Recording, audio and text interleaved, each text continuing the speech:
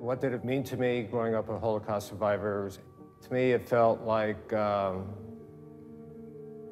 confusion. I felt it was so painful that they didn't want to discuss it. And I just couldn't muster the courage to ask. When my parents took ill, I pretty much stopped working to take care of them. Now they're gone. I wanted to see if I could find a living relative. I heard they were at Auschwitz, but I felt compelled to do it for my parents. Welcome to Warsaw. We just landed on the moon. That's what it's like for me. There's a very strong pull that is making me go forward. This daddle here is what I've been waiting for 61 years. This used to be the Zaidman family home, and now it's a parking lot. Come visit the Zaidman home. Come on, come inside. Take off your shoes. This is the closest I'll ever be to my grandparents. They're right here. I want to say I love you. Right now, it's an imagination.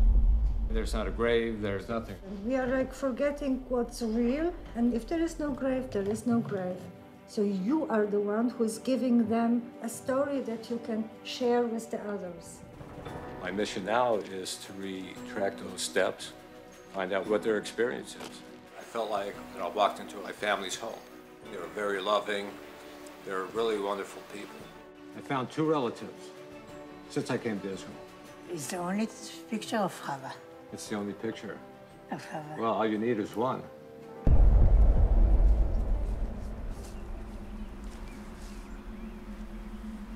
I just noticed something very, very disturbing. A Nazi insignia. Everything nice I said about this cemetery, I'm taking back. Now it's being neglected and disrespected by being left alone. Well, let's do something about it. Yeah, let's go. It's like 2 stories, one of torture and then survival and hope.